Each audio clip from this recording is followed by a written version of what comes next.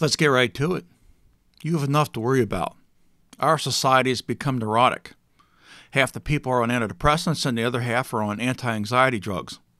I'm on both because I don't want to be left out. Listen carefully. The idea of artificial generalized intelligence or artificial sentience is something you don't need to worry about. To those who work in the real world, it's a joke. Andrew Ng's comments about it are really important.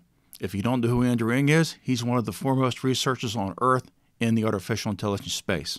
He recently said, "There's a big difference between intelligence and sentience. There could be a race of killer robots in the far future, but it's like worrying about the overpopulation of Mars." What he's saying is that Terminators might happen in the future, but not in our lifetime or not anytime soon. All right, let's take a step back for a moment. Recently, an ill-informed member of Google's AI responsibility team, which is in itself a laughable group within Google, made a comment about a chatbot becoming sentient. What's sentience? Sentience is the capacity to experience feelings or sensations.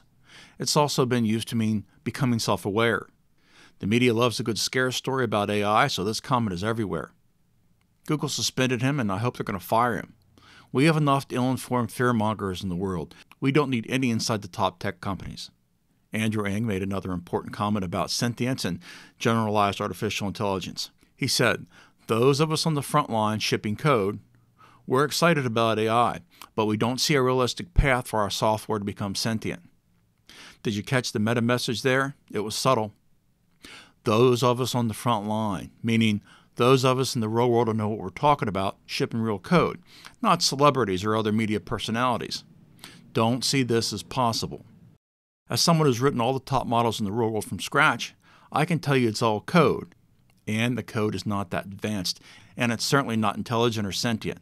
If you think I'm wrong or ill-informed, then show me the code or application you think is self-aware, and I'll be happy to destroy your argument.